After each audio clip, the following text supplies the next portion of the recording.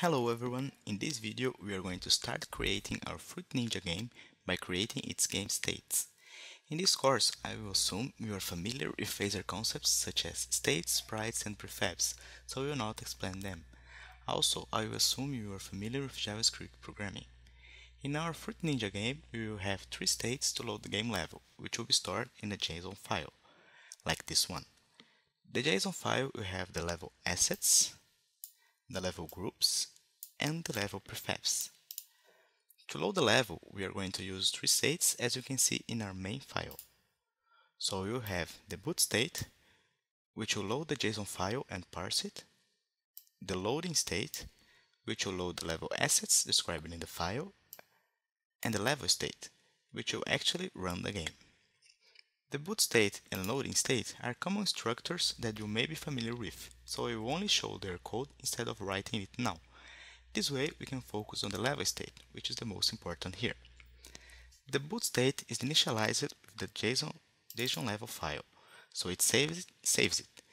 Then it loads the JSON text in the preload method and parses it in the create method.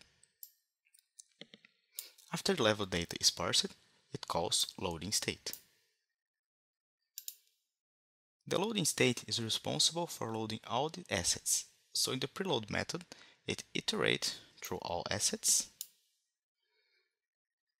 loading the correct asset according to its type. So here it checks for the type. For example, if it's an image, it calls this.load.image with the asset key and the asset source. Notice that those parameters are defined in the JSON level file. For example, the particle image has its type, which is an image, its source, which is the particle.png file, and the key is the name particle image. Now let's create the level state. In the initialization, it saves the level data, set up the scale, and the physics system. Now the create method is the one that actually creates the game prefabs.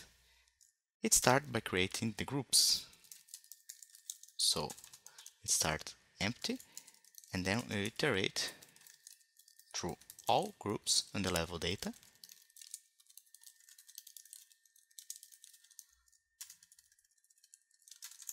And for each one, we create a new group and add it to the groups list. Now we are going to create the prefabs. So it starts empty as well. We iterate through all prefabs in the level data.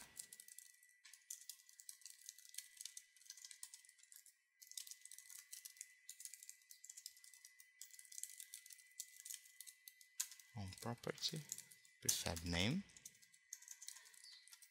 And we will call a different method called create prefab. This method will receive the prefab name and its data and will create a new prefab. Now let's write the create prefab method. To instantiate the correct prefab from its type, we are going to add to level state a property that maps each prefab type to its constructor. This property is called prefab classes, and for example, it maps the background type to the constructor of the prefab class. So now we can create the prefab method using this prefab classes property. So first we check if the prefab classes has the prefab type we want to create.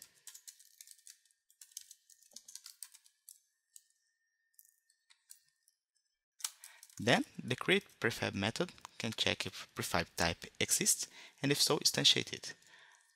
However, there will be two options of setting the position of a prefab, with an absolute value or with a percentage of the word dimensions. So in order just to calculate the prefab position, we have to check which one of those we have to use. So first we will check if the position should be a percentage or an absolute value.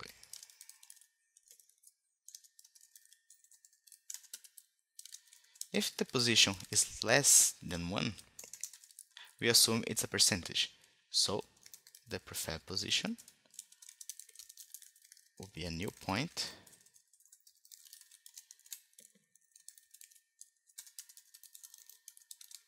relative to the game dimensions.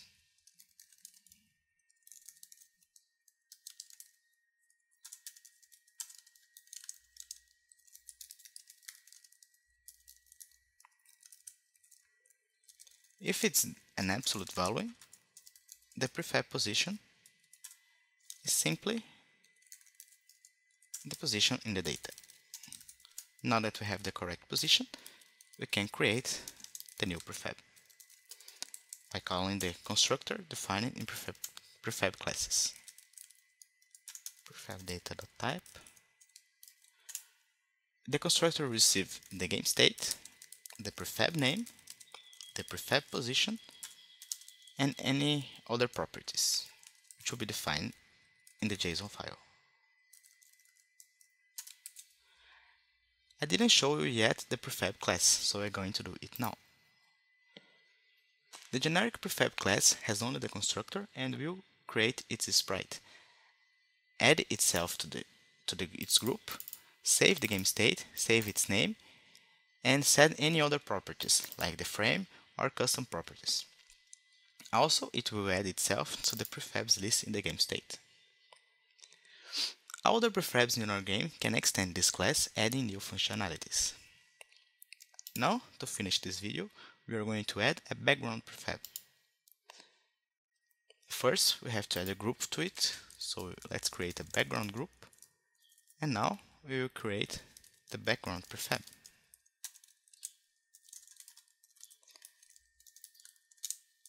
Its type will be background.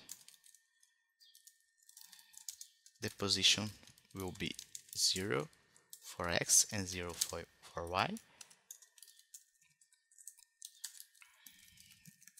The properties.